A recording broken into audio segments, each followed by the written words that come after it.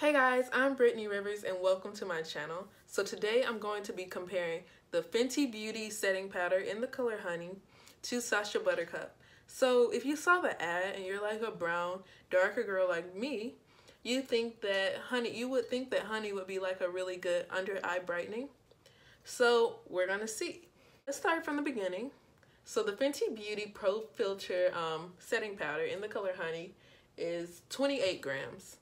SACHA Buttercup over here is 35 grams.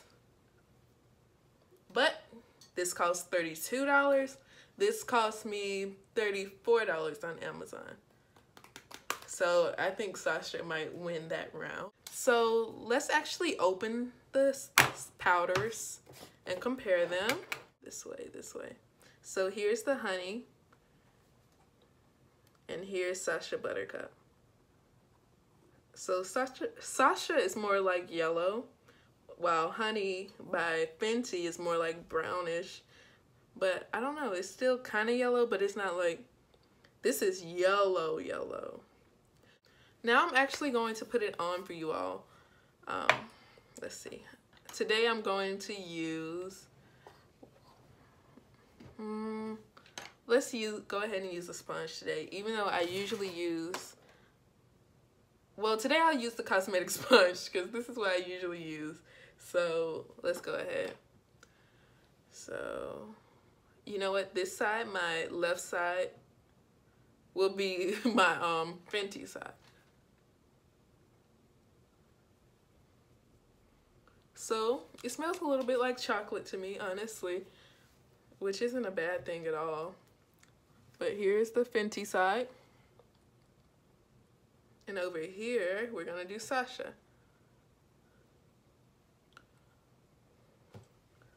Oh wait, no, let me not go on this side. They almost look similar, correct? To me, they look similar. So typically I'll bake, like they definitely look similar, and I know that when I put this on my computer, they're gonna look the exact same. I already know that. So typically when I bake, I leave it on for a little while. So I'll wait. So I'm just gonna use a normal powder brush to dust this off.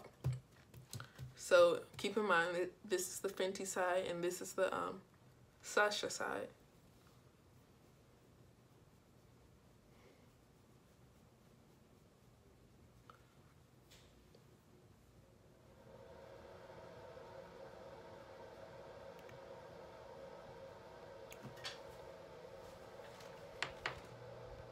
Let's really look at this, you guys.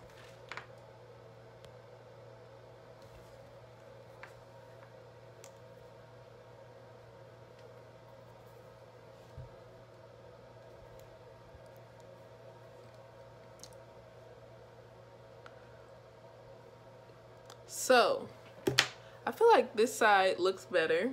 I really do. But let's go. It may be because my light is over here. But let's go. Move the light a little bit.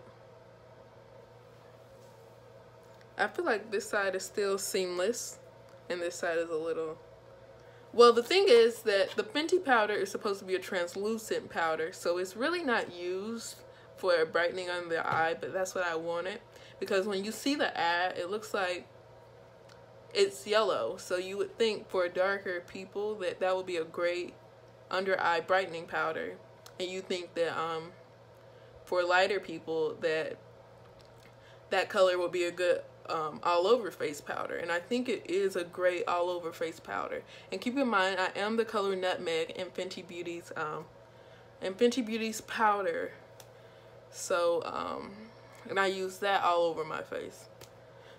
But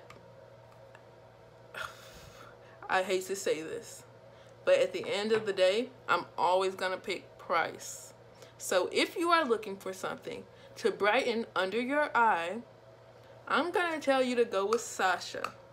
As you can see, I used a lot of this, but you get more product, and it costs less.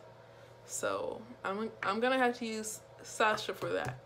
But as an all-over translucent powder, which is what the Fenty powder was made for, then of course it's Fenty. But yeah, Sacha takes the cake if you want to brighten under your eye, in my opinion.